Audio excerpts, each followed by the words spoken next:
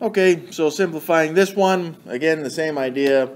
This one I'm going to expand, even though some of you guys may not need it. So out of this, in the numerator, I'd have 6 of these 4x squareds. 1, 2, we can have a lot of these. Alright, so that's what we have.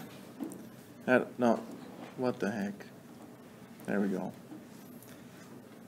We have all of this stuff, and that looks a little sloppy, which is why we got the rules anyways.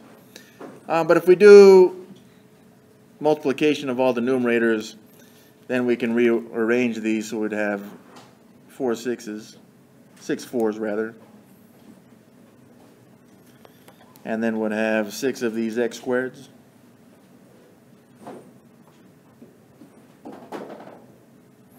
So that's just using the commutative property of multiplication. And of course the y's are still just multiplied by each other. Now there's 6 of those. I actually don't know what 4 to the power of 6 is, so I'm going to put that in my calculator. Oh, that's not it. 4 to the power of 6. That's a big number. I got 4,096. And right here would have x squared, but well, that would be 2 plus 2, 6 times. So that should, if we added those together, I need one more. That would be x to the power of 12 over y, and we had 6 of those. That looks pretty simplified to me.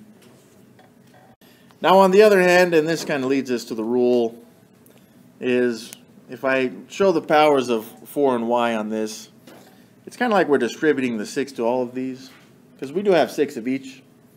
So I really ended up with 4 to the power of 1 times 6, x to the power of 2 times 6, and y to the power of 1 times 6. So that was 4 to the power of 6, x to the power of 12, over y to the power of 6. I prefer that short way, but, you know, again, if you can't remember the rules, then expanding it like we did would be just fine.